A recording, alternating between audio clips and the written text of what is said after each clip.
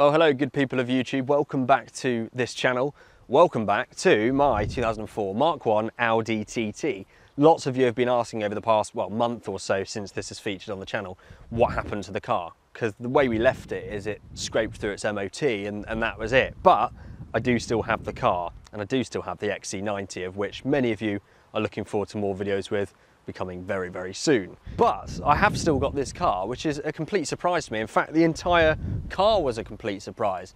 If you don't know what I'm talking about, click up here and go and watch the first video I did with this car, where I revealed that essentially I bought this accidentally. I mean, it genuinely was a complete accident. It was never part of my plan to have an Audi TT, nor had I really ever been interested in one. But the reason I'm making today's video, talking about whether you should buy one of these cars, is because it has truly surprised me. I think in the past few years of cars I've owned, and there's probably 10 to 15 cars, I've never been so surprised, and in a good way as well. So I really just want to shout about that today and make this video, but also discuss whether it could be a good purchase for you, because actually you can get good examples of these for less than £2,000.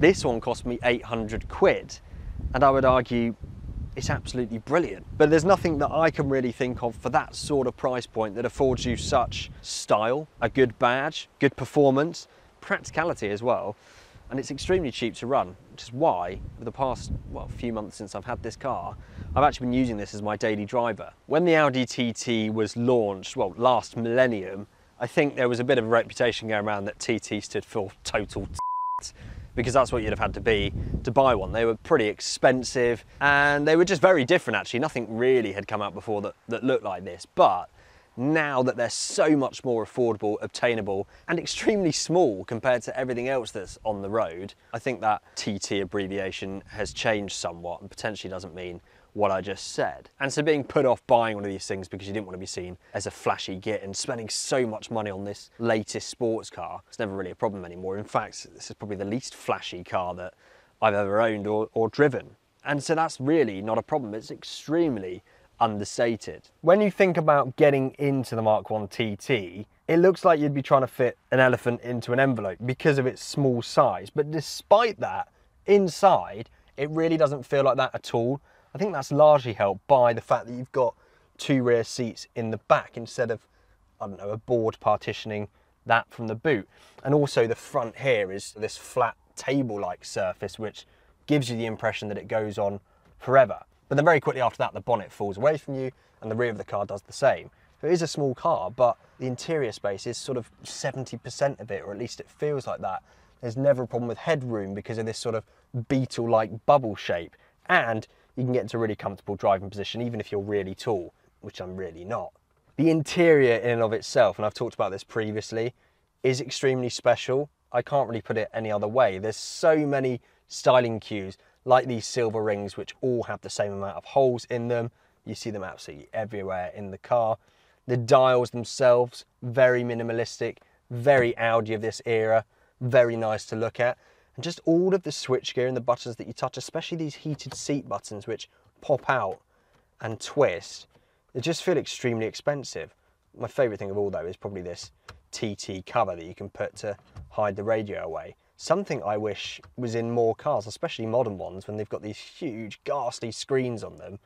I wish you could just do something like Bentley do now to hide them away. So I love that. And there really is nothing more than you need in this car. It's perfectly balanced. Before this, I've had a BMW Z4.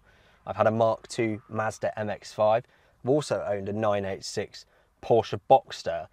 And none of them quite do the interior as well as this.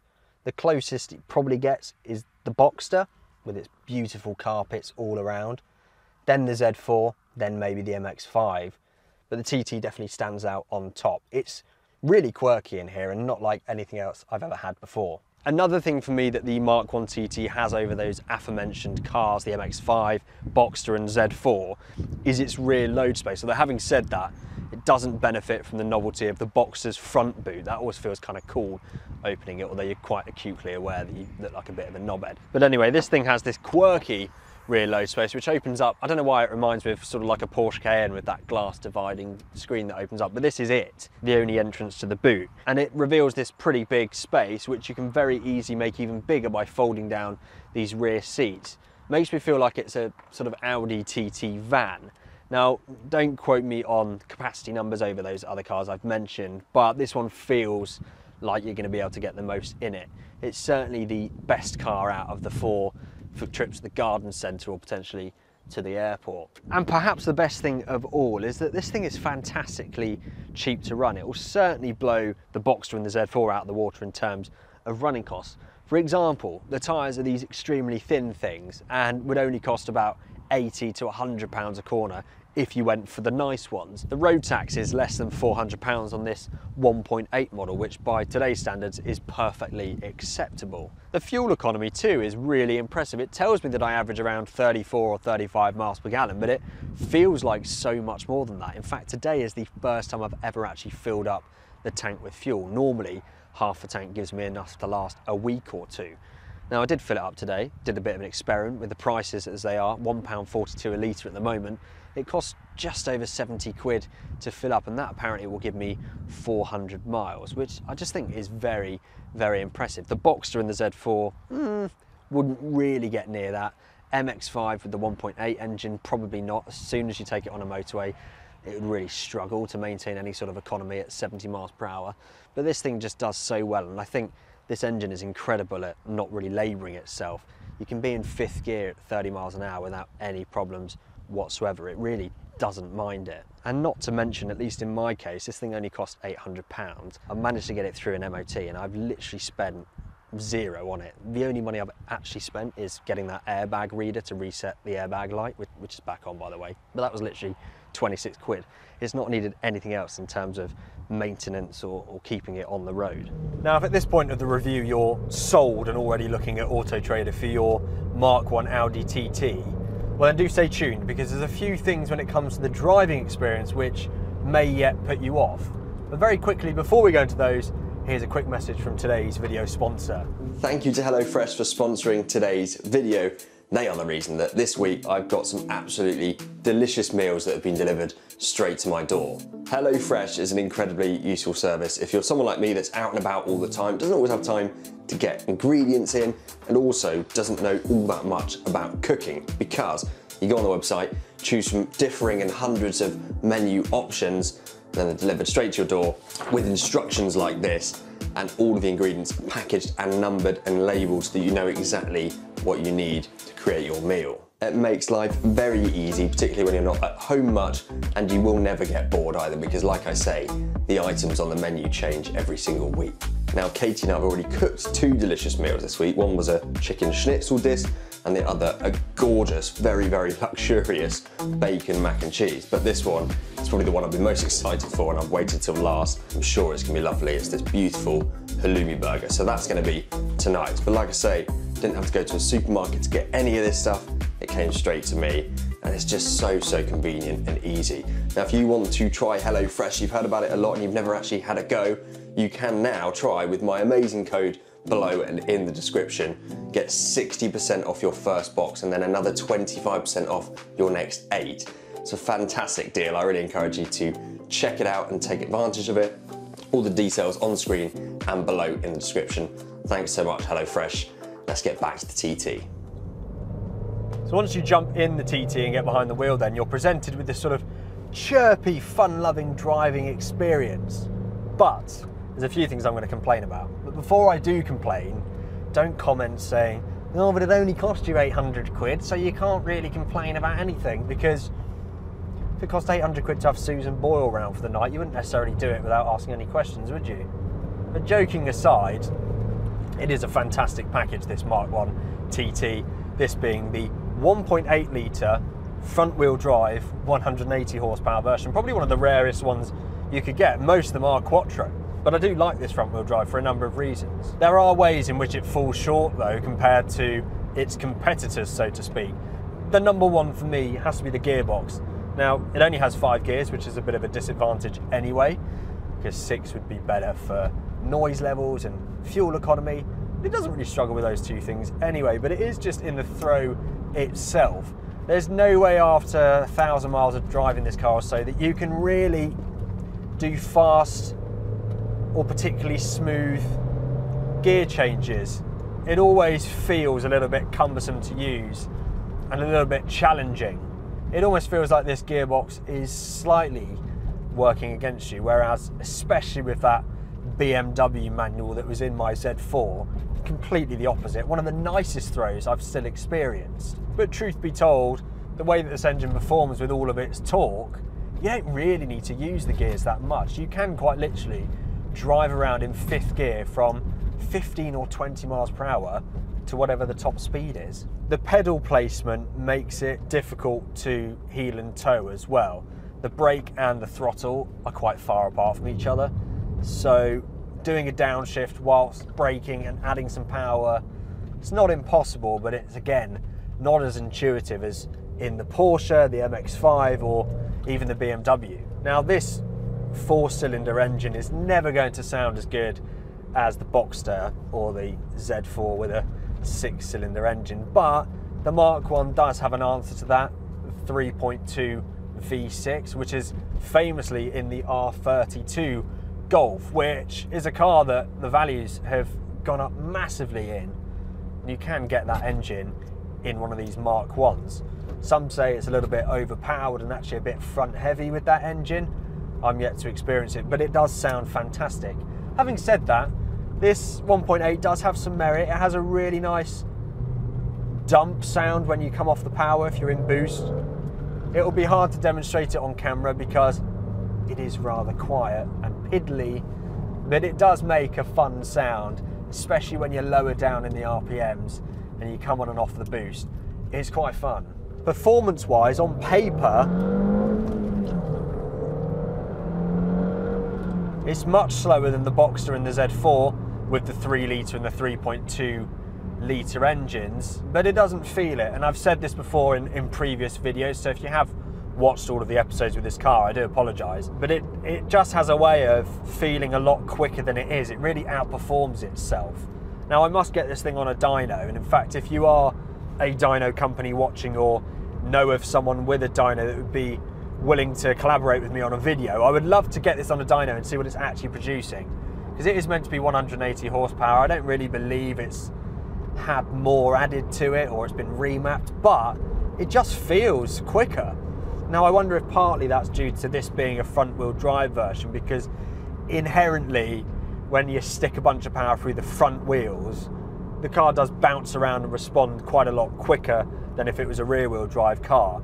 And that might add to the whole drama of the acceleration and contribute to making it feel faster than it is.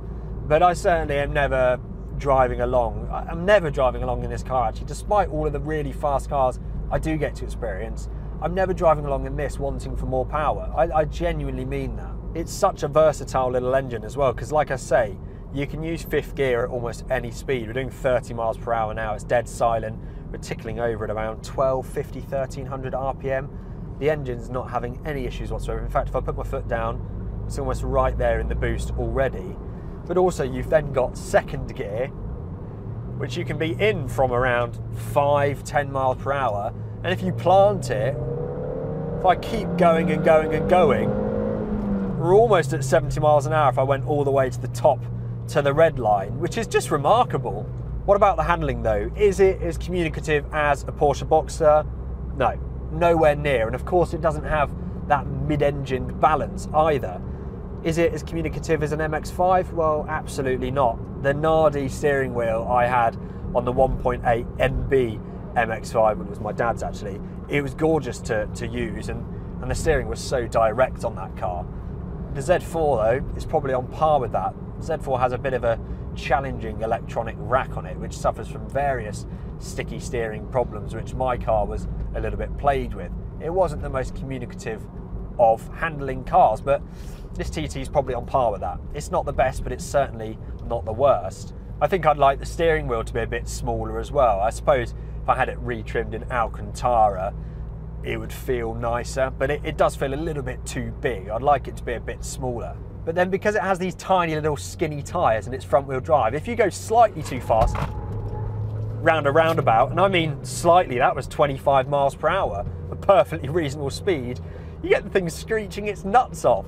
So where it falls down a little bit in dynamic capability and maybe performance, it really, really makes up for it in character.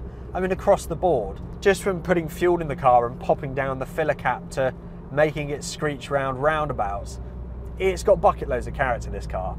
And that's what has surprised me the most with this TT. I thought with the Audi badge, I immediately would just dismiss it as being a little bit sobering, a little bit dull, a little bit monotone, black and white if you like.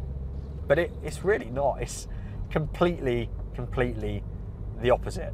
And maybe that's been helped with time, because we live in a world now of electronics and big screens and stability control this and torque vectoring that. But the TT, the Mk1 at least, is back to basics. It's stripped back. And it's a real true gem of an example of a time when cars were designed and made with the drivers in mind and not marketing teams in mind. It's truly a special car that I think is grossly undervalued. So I won't leave you pondering on the question yourself of should you buy a Mk1 TT, because the answer is absolutely yes. I can categorically, strongly say that, and I really do recommend you buy one of these cars. Even if you've got a couple of cars already, just get this. Have a third car. They're so cheap to buy, they're even cheaper to run, and they really punch above their weight in smiles that they give you for the amount of money you pay. It is therefore the most surprising car I've ever owned, and it'll be a tricky one to sell this. It's one of those weird cases of it was so cheap, but I've added some value to it, and I could probably make some money on this thing, but at the same time, it was so cheap, so I should just run it until it breaks. I haven't quite made my mind up on that, but every time I do drive this car, I think, well, there's no way I'm going to sell it. It's just too much fun. So there's my take on the Mk1 TT there, and as you can see, I'm besotted with this thing. I think it's fantastic, especially for the money. Is there better value out there? I'm not sure. But do comment below and prove me wrong if you think there is. And if you're a Mk1 TT owner as well, let me know if you agree with all the points I've made. Thanks all so much for watching. There's more content coming with the XC90 over the next few weeks. So if you've been following that series, you'll be looking forward to that, I'm sure. It's a very interesting car, that one. But thank you all so much for watching this one, and I'll see you very, very soon. Another thing for me that the TT had, wasp flew